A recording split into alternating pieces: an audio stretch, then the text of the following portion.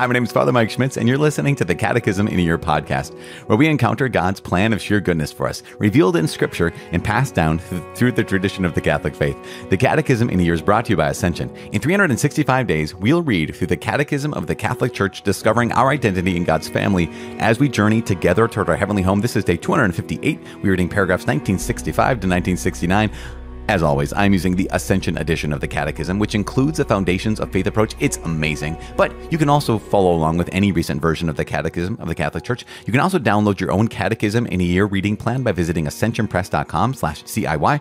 And lastly, you can click follow or subscribe in your podcast app for daily updates and daily notifications. Today is day 258, reading paragraphs 1965 to 1969. One of the things, we started yesterday by talking about the old law and how the old law is good, right? It is holy. It is, what does it say? It's holy, it's spiritual, it's good, but it's imperfect. Not imperfect in the sense that it's in any way defective, other than the fact that it doesn't give us the power to actually accomplish, to live out the law of God.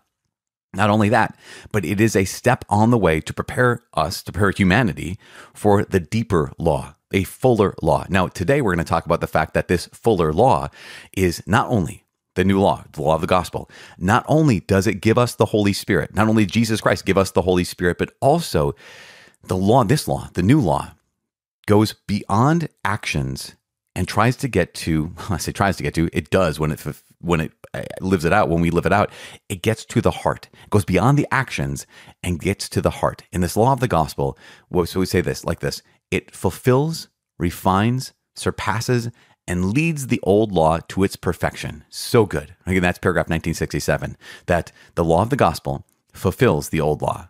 It refines the old law. It surpasses the old law, and it leads the old law to its perfection, which is so incredibly important for us. The new law fulfills the divine promises by elevating and orienting them to the kingdom of heaven, which is just, what a gift, a total gift for us. So in order to prepare our hearts for that, let us do what we always do, call upon the name of the Lord. Father in heaven, we give you praise and thank you. Thank you so much. Thank you for giving us not only the law, but giving us your Holy Spirit that we can live out your law. Lord God, when we get discouraged by our weaknesses and discouraged by our sins, when we see the old law or the new law even, and are intimidated by it, give us the grace of courage, the grace of perseverance. Give us the grace of hope, knowing that it's not up to us. It is up to you to give us the grace to move forward, and that you will to give us the grace to move forward. As long as we are open to it, Lord God, you pour out your grace and your strength and your courage, your hope into us. So help us to be open. Help us to continually call out to you, even after we've fallen, even after we've failed, to live up to this new law, the new law of grace. Help us to be open and never give in to discouragement or defeat, to never give in to despair or to the temptation to quit. Lord God, be with us now and be with us always. Be with us in our greatest moments. Be with us at our worst moments. And be with us now. In Jesus' name we pray. In the name of the Father, and of the Son, and of the Holy Spirit. Amen. It is day 258. We're reading paragraphs 1965 to 1969. The new law, or the law of the gospel. The new law, or the law of the gospel, is the perfection here on earth of the divine law, natural and revealed. It is the work of Christ and is expressed particularly in the Sermon on the Mount. It is also the work of the Holy Spirit, and through him it becomes the interior law of charity. As the Lord God said in the letter to the Hebrews and in the book of the prophet Jeremiah, I will establish a new covenant with the house of Israel. I will put my laws into their minds and write them on their hearts. And I will be their God, and they shall be my people. The new law is the grace of the Holy Spirit given to the faithful through faith in Christ. It works through charity. It uses the Sermon on the Mount to teach us what must be done and makes use of the sacraments to give us the grace to do it. St. Augustine wrote, "If anyone should meditate with devotion and perspicacity on the sermon our Lord gave on the Mount, as we read in the Gospel of St. Matthew, he will doubtless find there the perfect way of the Christian life. This sermon contains all the precepts needed to shape one's life. The law of the gospel fulfills, refines, surpasses, and leads the old law to its perfection. In the Beatitudes, the new law fulfills the divine promises by elevating and orienting them toward the kingdom of heaven. It is addressed to those open to accepting this new hope with faith: the poor, the humble, the afflicted, the pure of heart, those persecuted on account of Christ, and so marks out the surprising ways of the kingdom. The law of the gospel fulfills the commandments of the law. The Lord's Sermon on the Mount, far from abolishing or devaluing the moral prescriptions of the old law, releases their hidden potential and has new demands arise from them.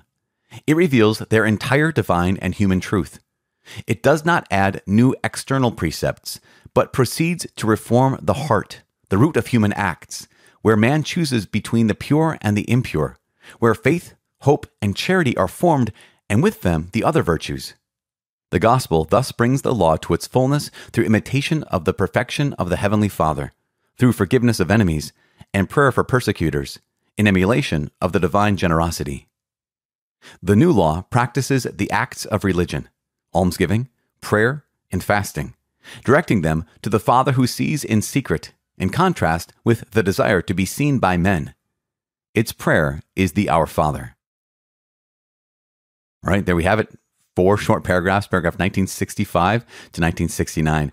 Ah, man, the first line is so bold, right? 1965, it says, the new law, or the law of the gospel, is the perfection here on earth of the divine law. It's perfection of the divine law He revealed to us. It goes on to say, it's the work of Christ. And of course, it comes from, it's expressed particularly in the Sermon on the Mount, right? So we have the Sermon on the Mount in Matthew's Gospel. We also have the Sermon on the Plain in Luke's Gospel, but let's focus on Matthew. It's also the work of the Holy Spirit, which is so important for us. We mentioned this yesterday, is that the limitation of the old law, and maybe even the beginning of this episode, the limitation of the old law is that it was a preparation, right? That's the first thing. God has to start at level 1 in order to lead us to the highest levels. So it's a preparation. It's true, but it's the beginnings of this revealed truth. Next, the second limitation of the old law is that it doesn't give us the power to actually fulfill it. And yet, 1966 says, the new law is the grace of the Holy Spirit given to the faithful through faith in Christ. It's just so important. Remember that Hebrews, quoting book of the prophet Jeremiah, talks about this, that God had promised this. He said, I will establish a new covenant with the house of Israel. I will put my laws into their minds and write them on their hearts, and I will be their God, and they shall be my people. How does God fulfill this? Here's the big question. How does God, I keep saying this, right? I keep making this claim that, oh, you guys, the new law is amazing because why? Because here in the new law, God gives us the power to live it out. Well, how does he do that? Where does he do this? Paragraph 1966, it's right there. It's so incredible. It says, it works through charity, right? Love. It uses the Sermon on the Mount to teach us what must be done. We got that, right? We mentioned this yesterday, mentioning it today, that Jesus says, Sermon on the Mount, many things. One of them, like you heard it was said, you shall not kill your brother. But I say anyone who grows angry with their brother is liable to judgment. Okay, so that's a deeper law that's trying to get to the human heart. Okay, so here is God on the Sermon on the Mount who teaches us what must be done. Okay, that's clear. How do we do it? Goes on to say, and makes use of the sacraments to give us the grace to do it. In that sentence, it just is so clear. This works through charity. The new law, grace of the Holy Spirit, works through charity, works through love. It uses the Sermon on the Mount to teach us what must be done and makes use of the sacraments to give us the grace to do it. Let's never, ever forget and Jesus Christ is the source of grace, right? God is the source of all grace. We know that. We know this. How does he communicate that grace to us? Well, through the Paschal mystery, right? His life, death, and resurrection. How do we come into contact with the life, death, and resurrection of Jesus? Through the sacraments. So let's not forget pillar 2, as we're moving on to pillar 3, and the call to live this new life and live this life in fulfillment, in joy, in freedom of following the new law. We can never forget that Jesus is the one who gives us the ability to do this, to live this life, and he gives us this ability to live this new life through the grace of the sacraments. Let's never forget that. Ever forget that. Or else what we find ourselves doing is find ourselves kind of wandering around saying, well, where am I going to get this grace? Here's this grace that's promised to me, and I'm kind of looking around for it, and I don't even know where to look. We look to the Mass, to the heart of everything in the Eucharist. We look to reconciliation and to be healed. We look to obviously to our baptism, but also to the times when we reclaim our baptismal get graces by restating and professing our baptismal promises and renewing those. All of these sacraments we talked about for weeks and weeks, that's the way we have access to the grace that God gives us in order to live this new life. Does that make sense? Now, there's a quote here right after that in that same paragraph, 1966, from St. Augustine. And it says, if anyone should meditate with devotion and perspicacity on the sermon our Lord gave on the Mount, you might ask the question, sorry, what? With devotion and what? With devotion and perspicacity. What is perspicacity, you ask? Great question, camper. It is essentially, it's understanding, discernment, penetration. If you can, meditate on the Sermon on the Mount with devotion, right? You have a heart oriented towards the Lord, and with understanding, if with that perception of what is really being said, then, so just so you know, perspicacity, there's the definition.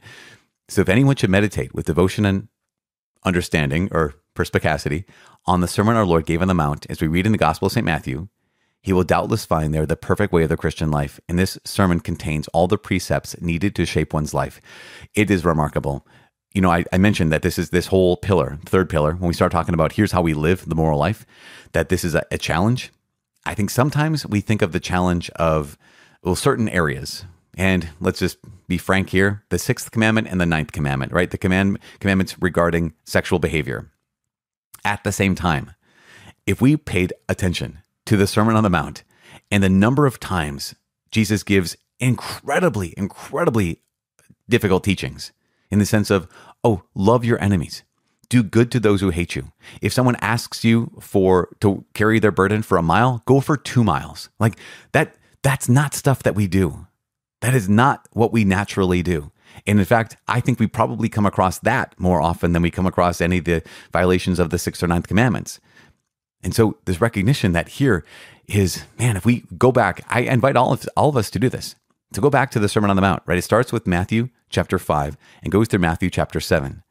And to read this is the teaching of Jesus. If you want to know, what did Jesus teach? Well, he taught love, tolerance, kindness, including everybody. Well, that's wonderful. Yes and no. Let's go back. Let's do this. Let's go back and let's all of us reread the Sermon on the Mount. And let's reread it as if it were addressed to us right now. Not just kind of like, way back in the day, 2,000 years ago, Jesus was talking to this random group of people that happened to be on this particular mountain, and he gave this sermon. Like, hey, this is a good idea to do. But what if Jesus said, this is how I want you to live? Like talking right directly to you right now. This is how I need you to live. And to start there, my sense I would get is when I go back and do this, is I will be very deeply convicted. And I will see all of the ways that I don't do this. I'll see all the ways that, it says here that in paragraph 1967, he's addressing the beginning, the Beatitudes, to those who are open to accepting this new hope with faith, like the poor, the humble, the afflicted, the pure of heart, those persecuted on account of Christ. And I ask the question, wait, can I see myself in them? Am I among their number? Or am I outside their number? I don't want to be outside their number. I want to be included among those that Jesus say are blessed. Blessed are you when? Blessed are they when? I want to be one of them, right? I want to be included in that. And so what that means in so many ways is let's go back to the Sermon on the Mount and let's allow Jesus to speak directly to us, not as, hey, this is a good idea if you think about it, do these things, but this is what I need you to do. And when we find ourselves saying, wait, I can't do that. I don't have the ability in me to forgive like that. I don't have the ability in me to pray and to give alms and to fast like this. How can I move forward, Lord? And he tells us through the grace of the Holy Spirit. And so that's what we have to do. We once again rely upon for everything on the grace of the Holy Spirit. And where do we get the grace of the Holy Spirit? Once again, 1966, through the use of the sacraments to give us that grace, the grace of the Holy Spirit to fulfill the new law.